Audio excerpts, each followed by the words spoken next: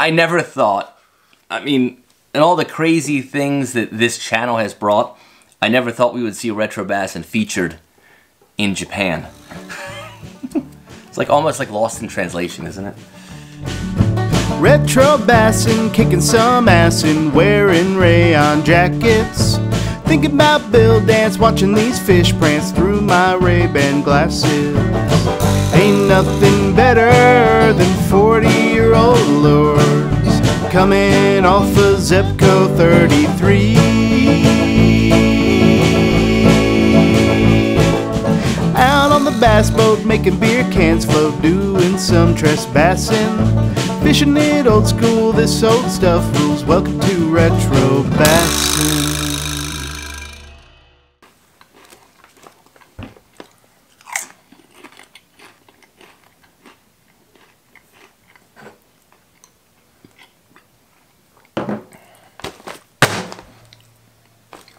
Konnichiwa. Welcome to Retro Bassin. We are hanging out today at the Retro Rants. I've got some hot chili chips. I've got a ginger beer, and we just got a very special package from our Bassin buds over in Japan. Let me put this away for a second. A few months back, I met a new friend on Instagram by the name of Teiji. He actually lives over in Japan. He is an antique lure aficionado, and he and I follow each other and like each other's posts pretty often. We started a little conversation about bass fishing in Japan, and it turns out he actually has a good friend who is the editor of a Japanese fishing magazine by the name of Top Tow. Now, I had never heard of this magazine before, but I immediately followed them on Instagram, and yeah, it's another rabbit hole that, boy, I hope you guys are ready for the ride. So Teiji actually asked me if I would like to have Retro Bassin featured in Top Tow magazine, and sent me a list of questions which I would answer for him, and then he would ultimately have translated into Japanese.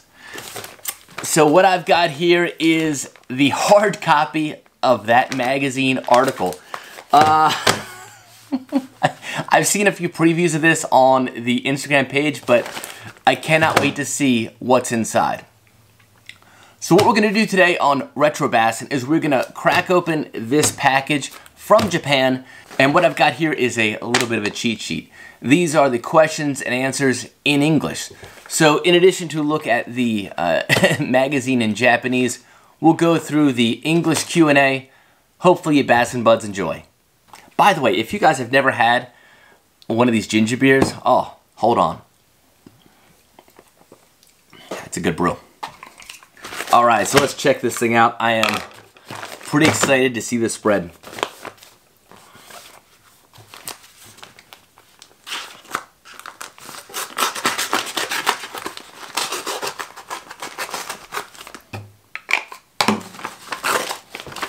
Ooh.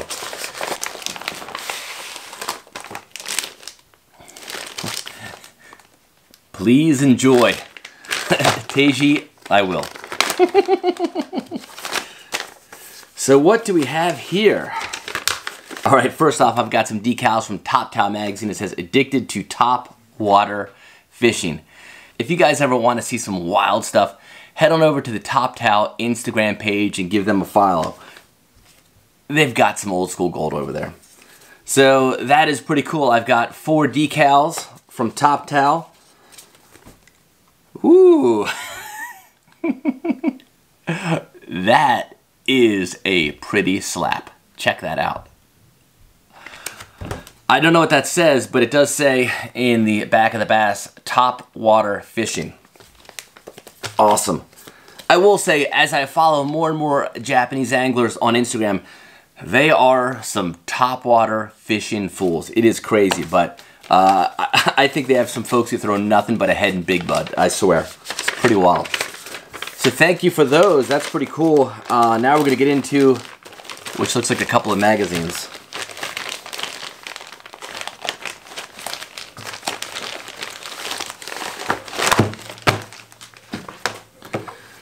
Okay, so this says Japanese most famous bass fishing magazine. This is called Basser. Oh, check that out. That is a good looking magazine, and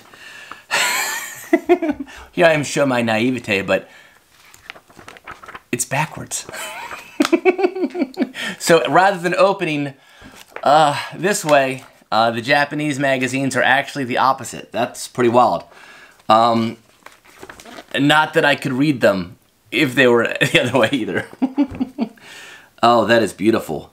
So this is the monthly bass fishing magazine, Slow Down Game.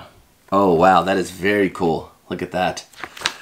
I've got a feeling I could go nuts on some of the lures and techniques that they feature. Yeah, in here.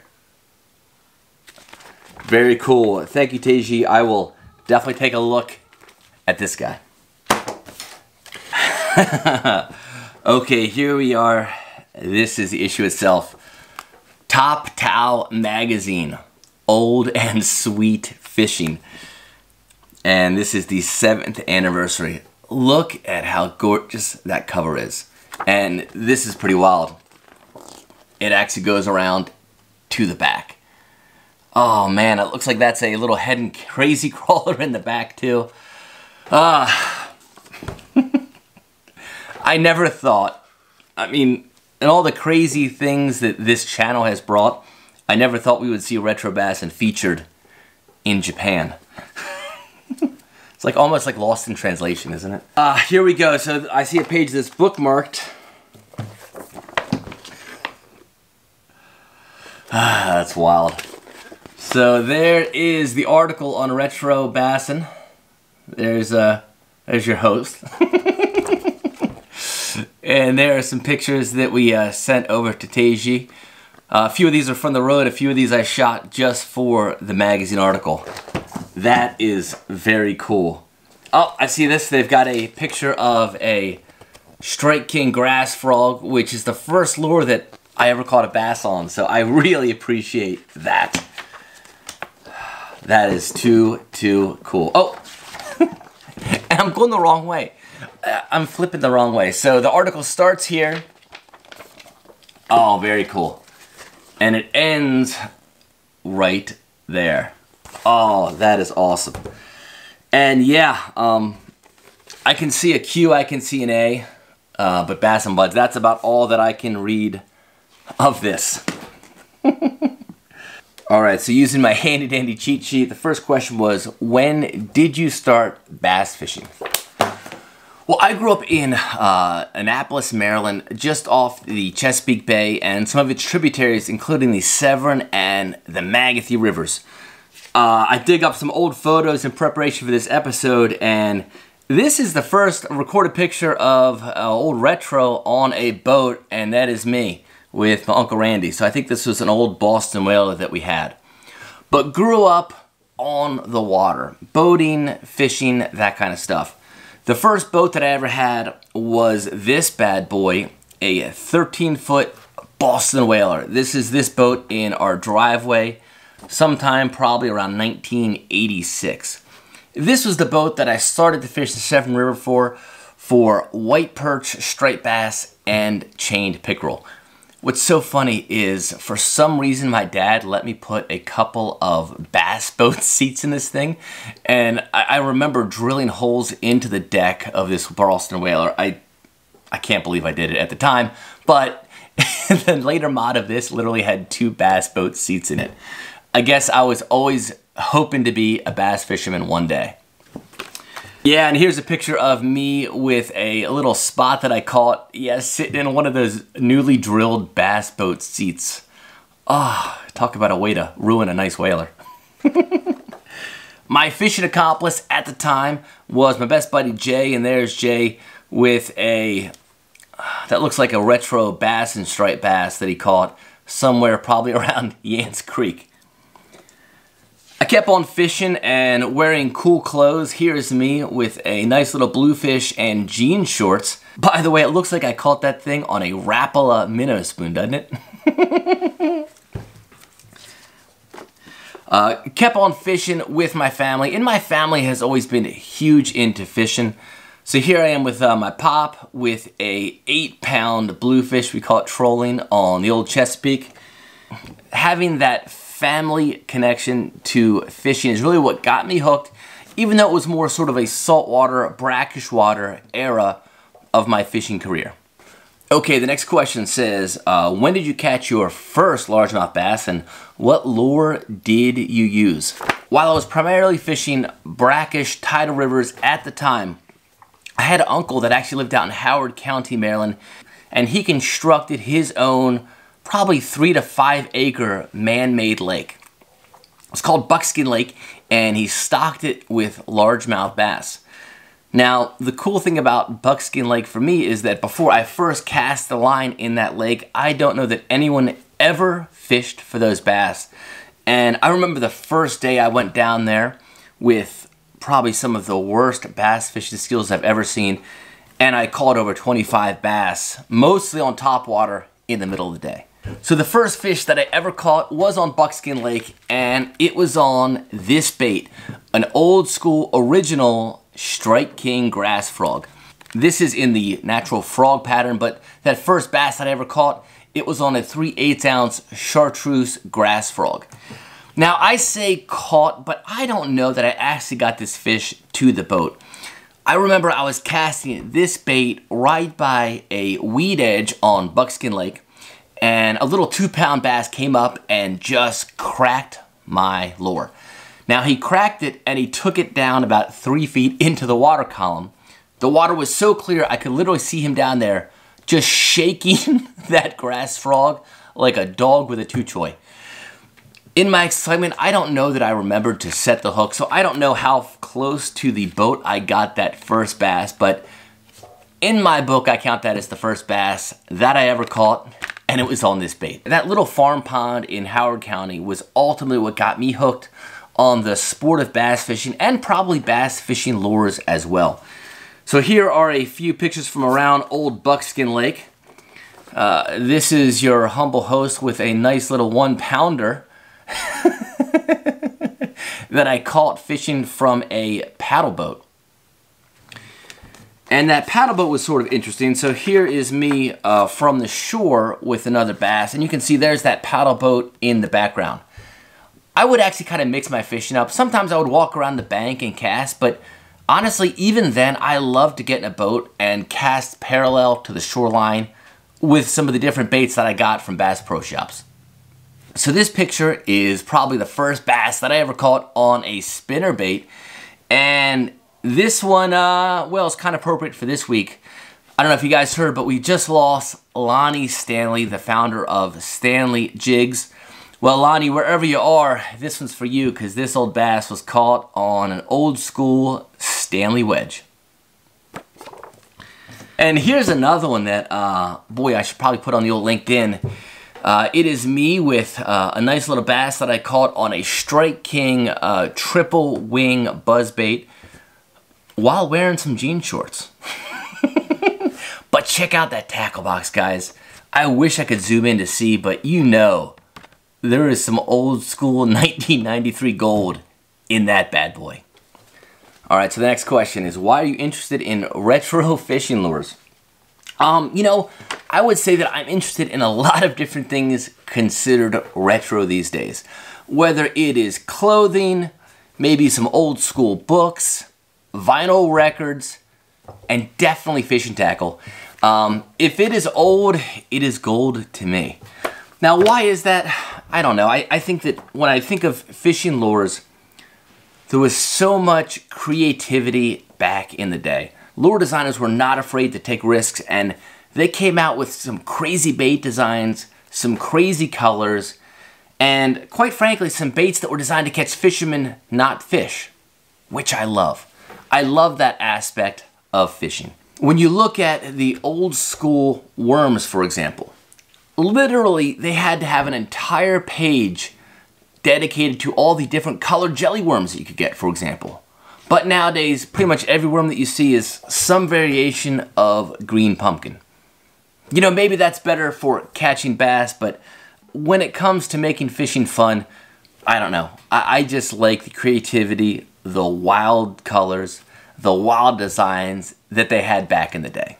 My first real exposure to fishing lures came from this actual catalog. This is the 1991 Bass Pro Shops Outdoor World Master Catalog. You know, this came out long before there were Bass Pro Shops, literally probably about an hour from almost anybody in the continental United States.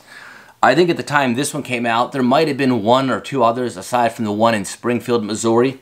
But basically, if you wanted to see the entire breadth of the current fishing catalog, you had to open up this bad boy. In 1991, I was a freshman in high school, and I spent a ton of time going through this magazine.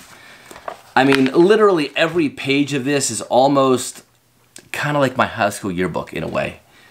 And I remember so many of these lures, even the ones that I didn't get, I definitely pined over many times.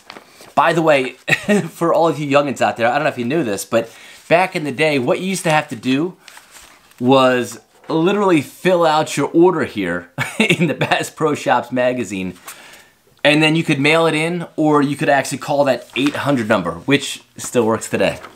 So this was my first real exposure to bass fishing lures.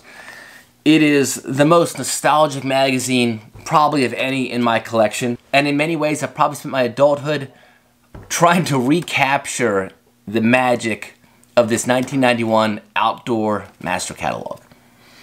And if you guys have seen my collection in many ways, I guess I have.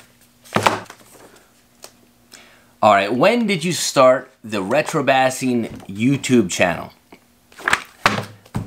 This is a story.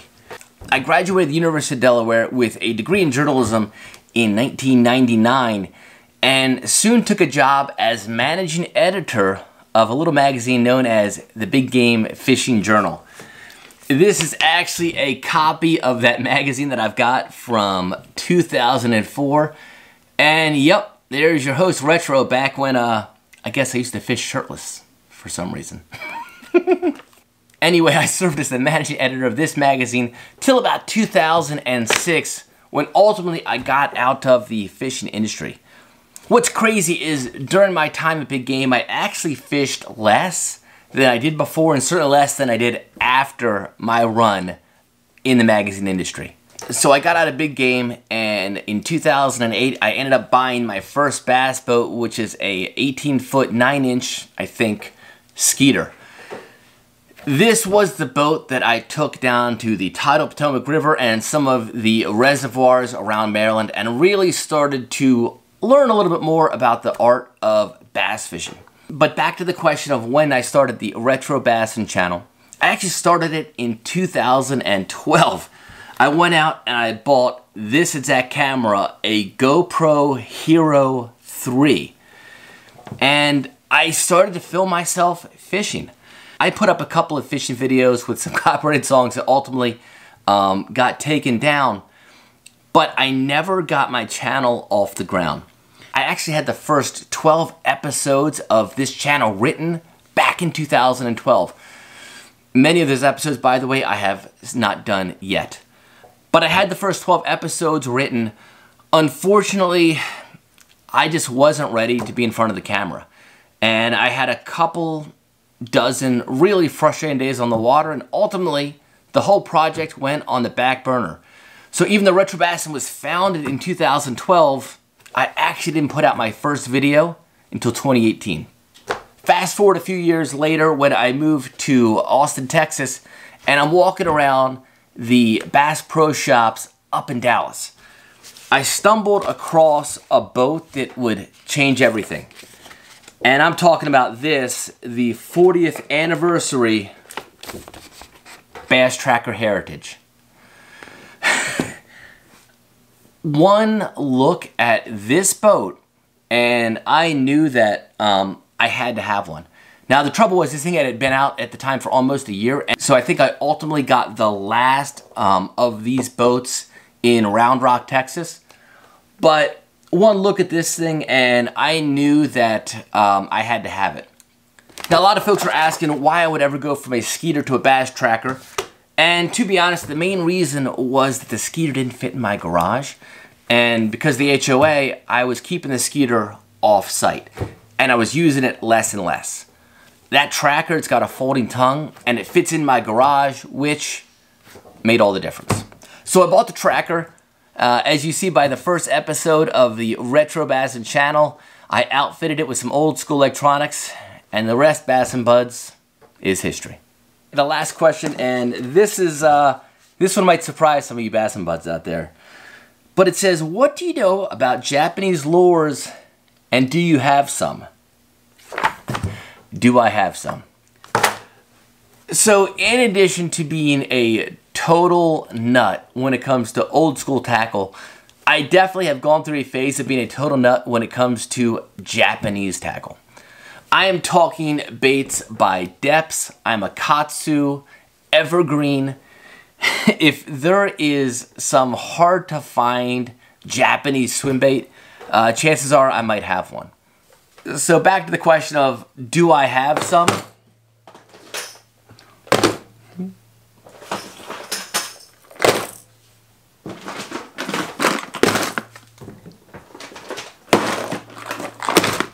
I've got a few. I will go through quickly some of my favorite Japanese swim baits that I have fished with. Obviously not too much today, but hey, Bassin Buds, maybe some of these bad boys are considered old school at this point. One of my favorites was always this bait from Depths. This was the old Silent Killer. There were some really cool videos that I found on YouTube back in the day of this thing just kind of going through the water. It is a, I don't know if that's like a foam type bait, but it is a jointed swim bait that actually floats and just sort of creeps along the surface. And as its name implies, it's silent. You really can't talk about the Depths Silent Killer without also mentioning this bad boy, the old Depths Slide Swimmer. And this is the 175. This, oh man, this was a mean swim bait for striped bass. But you know what? I've got a feeling I could do some serious damage on Lake Austin if we ever did a Retro Bassin video featuring that bad boy. One of the cool things about Japanese lures is the fact that the designers are willing to take some pretty crazy chances. This is actually a swim bait from Daiwa, and notice that that bad boy is swimming on its side, and it's got a little bit of a buzzbait blade on it. What is the name of this thing? I forget, to be honest with you. Obviously, it's been a hot minute since I threw any of these bad boys, but I have caught some biggins on that guy. Speaking of Depths, this is a bait anybody in Texas probably knows pretty well who throws some big old swim baits for bass. I've also had some really cool baits that I fished a good bit. Some from Evergreen, like this S-Drive. The Imakatsu Javelin. And this is another nice one from Imakatsu. I think this is called the SG, if I recall. See, and you guys thought my problems were just limited to retro lures. Alright, before we wrap up our little Japanese tackle walkthrough, I gotta show you this. This is probably one of the coolest baits I've ever seen. This is a jointed claw in a very old school color. Look at that. Looks like something Hedden would make, doesn't it? Oh, man. So Bassin Buds, let me know. I actually do have this tackle. I have not done a ton of swim bait fishing for obvious reasons. But if there's any interest, I definitely could get out there on the lake, maybe do a day with some of my old school Japanese lures. Well, thank you, Teiji, and also the entire staff over at Top Towel Magazine. Honestly, I never dreamed that this little channel would be featured in a Japanese fishing magazine, and this probably is going to be one of the coolest things that I will look back on for many years. So Bassin Buds, definitely head on over and check out Top Towel Magazine. They've got a pretty wild Instagram page that I follow, and it might open up a whole new world of old school gold. Until next time, Bassin Buds, keep it old and sweet. And definitely Fish it old school. Fishing it old school, this old stuff rules. Welcome to Retro Bassin.